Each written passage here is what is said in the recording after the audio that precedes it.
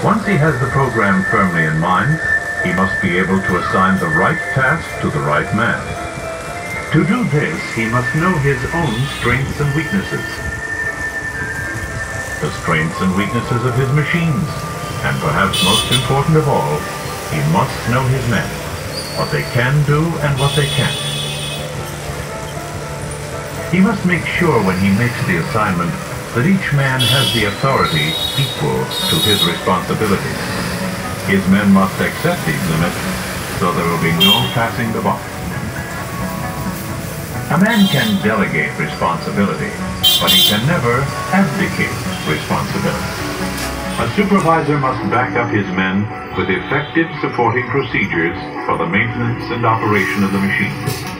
There must be technical orders and checklists in special highly critical areas with access controls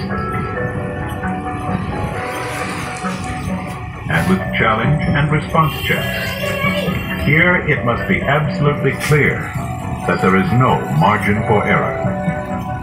In every system, the supervisor must always remember that he is dealing with men as well as machines.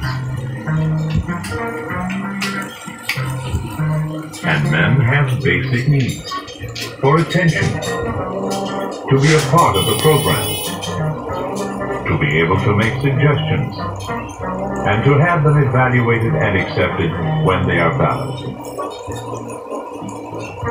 He must be able to see the job from their point of view and what problems they may have. Finally, he must be sure to provide the security of a safe working environment. When all this is accomplished,